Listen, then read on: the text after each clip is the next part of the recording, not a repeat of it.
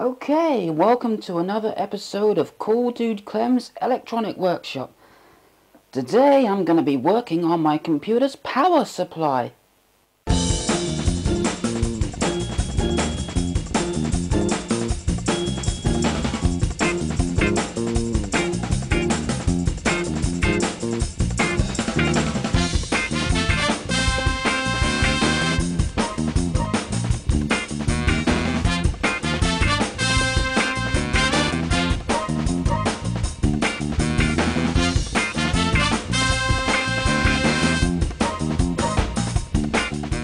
Welcome to Cool Dude Clem's Electronic Workshop with me, your host, Cool Dude Clem.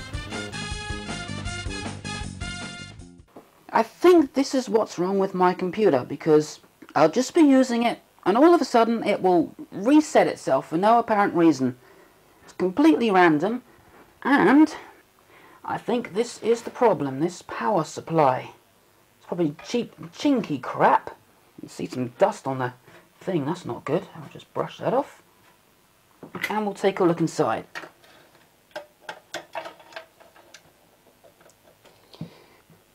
Right, that's that bit unscrewed. Let's see if we can take a look inside. And here we are inside the power supply. First thing I'm going to look for is any bulging capacitors. If there are any, they will need to be replaced.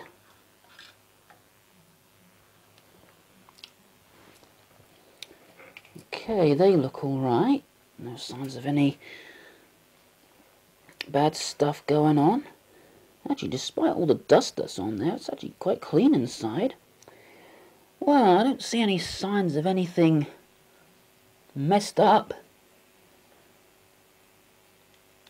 Everything looks alright. No signs of anything burnt or no bulging capacitors. Can't see any breaks in the circuit board.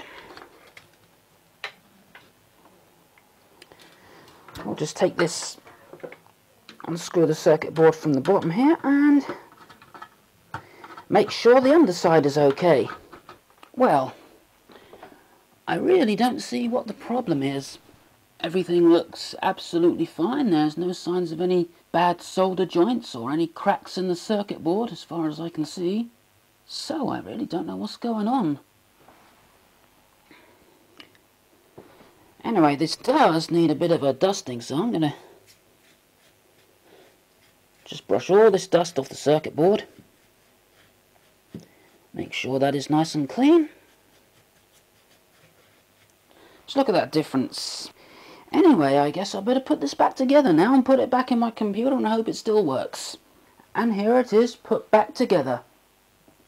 Now I've got the tricky bit of putting it back in my computer.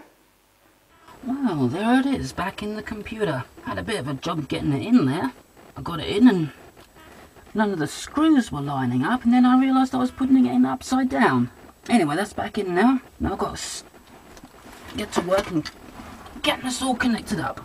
First of all, I'm going to connect up the main power to these two connectors here, and they go into this big white thing.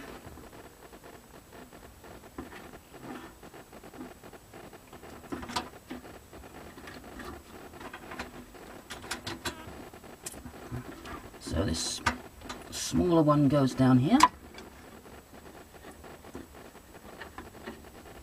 Just slots into place. And now the other one. I did actually notice when I was taking these out that some of these connections were quite loose, so maybe that's the problem. Got to get this facing round the right way, of course. My hand's in the way at the moment, but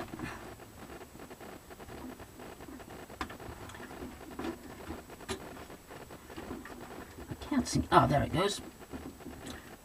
And it's come right out again. Well, I know that's the way it goes in because it won't go in any other way. Okay, this one is for the CPU. Goes in there. And all the gadgets and doodads the computer has.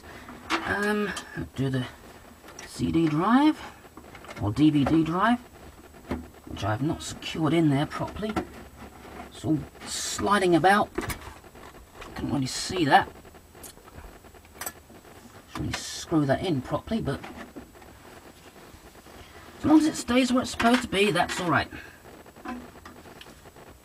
Now, this one is the hard drive connector. In this case, a SATA hard drive. Hope I'm showing it in the camera. There's the hard drive. Oh, it goes over this side, doesn't it? Maybe I'm trying to put it in upside down. It's very difficult to work. You just got to get your hands at such a weird angle to get some of these in. There it goes, it's in. I much prefer the cases where these things are turned on their side so you can get to the connections more easy, but this isn't one of those computers. Now, here's the floppy power, which I don't even use, but might as well plug that in. Okay, I'm not going to bother putting the floppy back in. Now, I could just get this one here, this green connector, to stay in. I think that's what was causing the problems, you know. Alright, let's power this thing up and see if it turns on. Well, I've plugged it into the socket and turned it on, and I've got a little green light showing on the motherboard, so that's good. Now, let's see if the computer turns on. Turn on. Okay, it's booting up. Well, it's on. Actually sounds a bit different. Okay, that looks good. There comes Windows.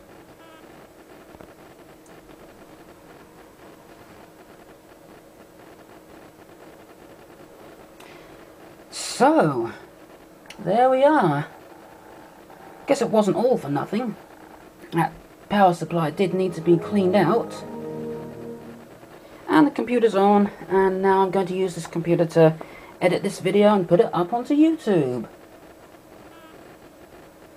That is when I find out what I'm going to do next on Cool Dude Clem's Electronic Workshop. Next time on Cool Dude Clem's Electronic Workshop, a very special episode. Clem will be taking two reel tape recorders apart and making a good one from all the parts of the two machines. That's next time on Cool Dude Clem's Electronic Workshop.